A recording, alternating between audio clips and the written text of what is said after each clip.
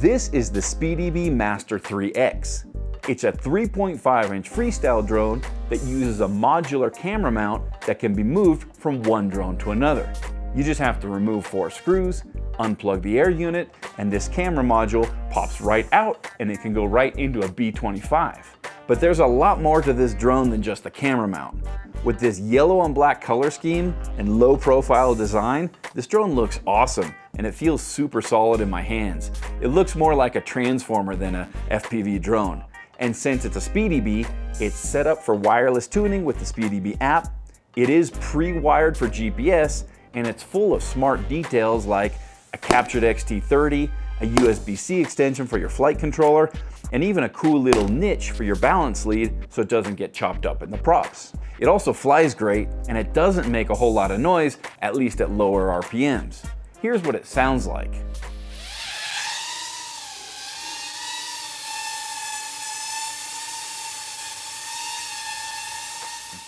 And here's what the hover point is on an 850 milliamp 4S battery. But, and there's always a but, isn't there? This drone isn't perfect. There are a few issues you're gonna wanna know about if you're considering the Master 3X. So let's get right into it.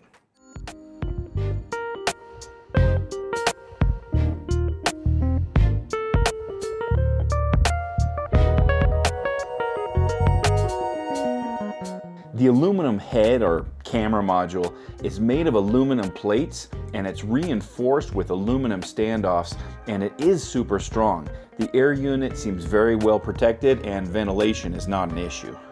The process of installing your DJI O4 Pro into this camera module is very straightforward. SpeedyBee does have a detailed instruction manual. I'll link to it in the video notes below. The camera is soft mounted with silicone inserts, and the mount does provide for plenty of camera tilt, as you can see. The antennas are mounted with these molded plastic pieces which bolt right onto the aluminum plates. It uses 3D printed inserts which lock into the mounts when the antenna tube is fed through them.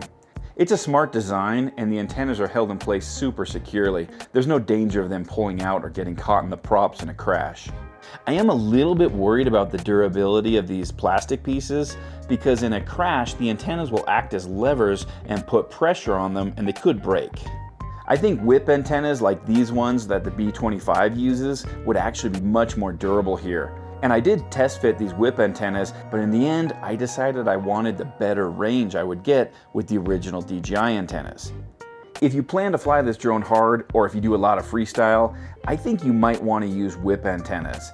It's a trade-off between better reception or better durability, so it just depends on which you prioritize.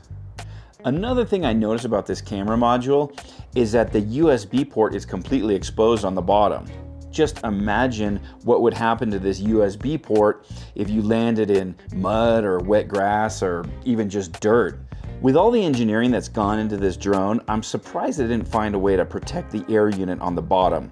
You could probably find a 3D print or just cover it with electrical tape.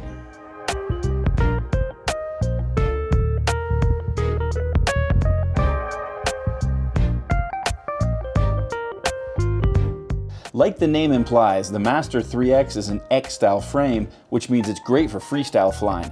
But because the FPV camera is placed in front of the motors, I never saw props in view of my FPV footage.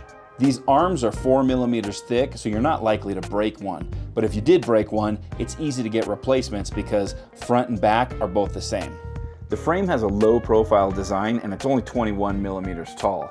This makes for better center of gravity, and in theory that'll make the drone fly better, but mostly I just think it looks cool, and it does have better aerodynamics because the battery can sit in this niche behind the air unit. This drone is full of molded plastic parts like these side plates that cover your motor wires, landing feet, and a plate underneath to protect your receiver. I tend to grab my quads like this, and I like having something solid to grab onto so I'm not putting pressure directly on the electronics or solder joints. With an enclosed design like this, ventilation can be an issue, but you can tell they've thought about that because there's air intakes right here and plenty of ventilation.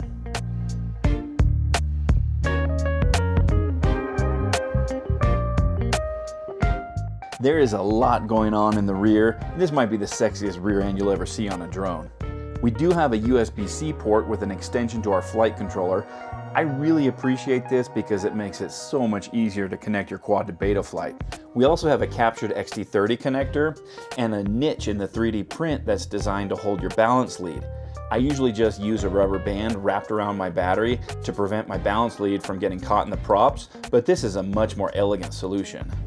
We also have a GPS mount with a plug that's been pre-soldered to the board.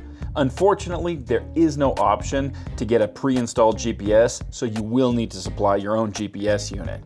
Just make sure to get one that measures 18 by 18 millimeters to fit this print, and check the wiring diagram before you plug it in, just in case yours is pinned differently. I had a Flywoo GPS that was the right size, and it came with the right pinout, so it just plugged right in. I also had a GEP RC GPS unit I wanted to use, but it has a different pinout, so I ended up using it on a different quad. If your GPS unit has a plug, make sure and check the wiring diagram to see how it's pinned before you plug it in. The ELRS antenna is mounted underneath, and the receiver itself is tucked away and protected under this plastic plate. The receiver is wrapped in heat shrink to protect it and to lock down that UFL connector. It's connected to the all-in-one board with an extension that runs through the frame, which means it would be really easy to swap it out if you ever needed to. If you fly ELRS, you should definitely get the ELRS receiver pre-installed because it's only $10 more and the installation is very well done, so you might as well get some free labor. Our motors are SpeedyBee branded and they're 1507 3600 kV motors. These are pretty beefy for 3.5-inch props, but I think it's a great fit because this isn't the lightest 3.5-inch drone out there. I'll pop it on the scale for you in just a second. Our props are the HQ 3.5 by 2.5s. 2.5 is a pretty shallow pitch, and at lower RPMs they're quiet and efficient. Less so when you're high in the throttle. Remember, you only get one set of props with this drone, so make sure to pick up some extras.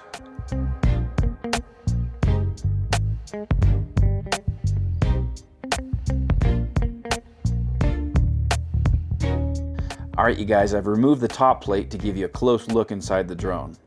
The flight controller is SpeedyBee's F405 all-in-one board with 40 amp ESCs. This is an 8-bit ESC running BlueJay firmware. This antenna is for your wireless connection, so you can connect to the SpeedyBee app on your phone and make any tuning changes you need to in the field. We do have a cute little 220 microfarad capacitor that's soldered directly to the ESC's battery pads. That's the way it should be, but it's nice to tick that off the list because sometimes it can be hard to fit a capacitor into a small quad like this. Back here we've got a buzzer that's anchored down in its own little niche. This is a nice little extra that makes it much easier to find your quad when you crash in tall grass or bushes. Underneath the buzzer, this is an extension for the ELRS receiver that's mounted on the bottom side of the quad. Over here we have our DJI wire harness so we can just plug in our air unit. The solder work looks very good, and in general the build quality is excellent. They've crammed a ton of features into a small amount of space here, and it kind of looks like a jigsaw puzzle to me, but fortunately someone's put it together for me.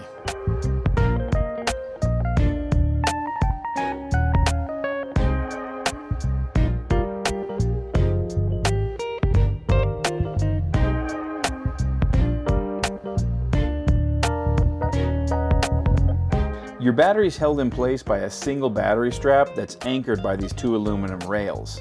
It seems like a good design and it does hold the battery securely, but you're limited by the space between these rails on the sides and the space between the camera module and the TPU print in the back. SpeedyBee says you can use batteries that are 31 millimeters wide and 64 millimeters long. As a reference, these batteries are a little over 6 centimeters long and about 3 centimeters wide. And they fit perfectly with a little room to spare. SpeedyBee says you can use up to an 1100 milliamp 4S battery. Obviously that will depend on the dimensions of the battery itself, but larger batteries like this 1300 or 1500 milliamp 4S packs will not fit. These 850 milliamp packs fit the Master 3X perfectly. I'll link to them down in the video notes. With my DJI O4 Pro, ELRS receiver, and GPS unit, my drone weighs 233.9 grams, so this is not a sub 250 gram setup. With an 850 milliamp 4S battery, my drone weighs in at 335.6 grams, and I can get 6.5 minutes of flight time with a mixture of cruising and light freestyle. If you fly hard, your flight times will be less, and if you use larger batteries or high voltage batteries, you should be able to get longer flights. I've had this drone out several times and I've had a great time flying it. It really doesn't make a lot of noise if you're just cruising, but when you punch that throttle and get those props up to higher RPMs, it does scream a little bit. The stock tune feels great to me. The drone is stable and easy to control, but it's also responsive and snappy when you want it to be.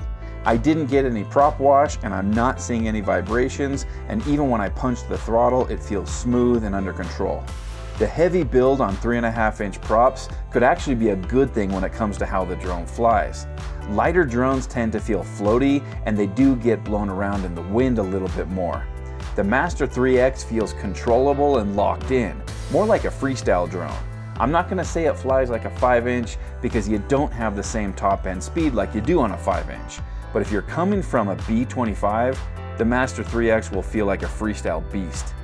The props only have a 2.5-inch pitch, which is a little bit lower than what I'm used to because I fly at high elevations and I prefer higher pitch props, but the combination with these 1507 3600 kV motors feels great.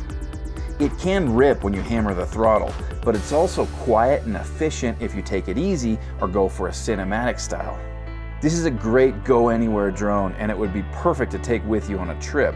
I could see pairing this with a B25 to do travel videos or real estate videos because you could use the Master 3X to get your wide shots or your cinematic scenery shots, and then you could pop that DJI O4 Pro into your B25 for those tighter indoor shots, fly-throughs, or when you need to fly around people. With a setup like that, your shots would blend together perfectly in post since it's literally the same camera. You wouldn't have to worry about your shots having different frame rates, shutter speed, exposure settings, ND filters, or whatever. The real strength of this drone is its versatility. You can do a lot with this 3.5-inch form factor, especially if you pair it with a B25. Alright you guys, now it's time for my conclusions. And I have to say that the Master 3X is one of the most exciting drones I've seen in a while. And the ability to use one DJI O4 Pro across multiple drones is huge for me because I end up moving my DJI O4 Pros from one drone to another anyway, and it can be a real pain. And if you already have a B25, or if you're in the market for a 3.5-inch freestyle drone or in a 2.5-inch CineWhoop, the ability to share a single air unit between the Master 3X and the B25 is going to be very appealing. But like I mentioned in the introduction, this drone is not perfect and there are a few minor issues with the Master 3X that you need to be aware of. First of all, this drone is relatively heavy. All those molded plastic parts and the extra material required for that modular camera mount do add up. I hate to complain about all these cool features, but there is a trade-off here, and all that over-engineering results in a drone that's heavier than it needs to be. I'm also a little bit worried about the durability of these antenna mounts, but so far they've held up fine, and you could use whip antennas if you need yours to be crash-proof. It would have been nice if SpeedyBee had included some whip antennas in the box to give us that option like they did with the B25. I do wish there were an option to have GPS pre-installed instead of making us source our own GPS unit. It is super easy to install a GPS as long as you get the right one. So make sure you get one that's 18 by 18 millimeters to fit this mount, and if possible, get one with the same pinout. Also, the USB port on the DJI O4 Pro air unit is totally exposed on the bottom. It would have been nice to include some sort of cover, or at least some rubber plugs to protect it from dirt and grass. And remember, you only get one set of props with this drone, so don't forget to pick up some more. I would have liked to have seen 2 sets instead of just 1. Also remember that the space for your battery is limited, so if you have some 4S batteries you want to use, just make sure your batteries are less than 3.5 centimeters wide and 7 centimeters long. Fortunately, all of these issues are very minor and there are no deal breakers here. For me, the advantages of this design totally outweigh these small disadvantages, and I think SpeedyBee has a real winner here. Not just with this drone, but with the combination of the Master 3X and the B25, because you get the full benefit of this design when you own both drones. I really hope they integrate this camera module into the B35 and maybe even adapt a 5-inch drone to use it also. Because if they had a full line of drones that use this modular camera mount instead of just these two, a lot of pilots would buy into it, myself included. What do you guys think about this drone? Are you considering a Master 3X, or are you going to upgrade your B25? If you want to learn more about these or check pricing, I do have links in the video notes. Thanks for your time, and I'll see you in the next one.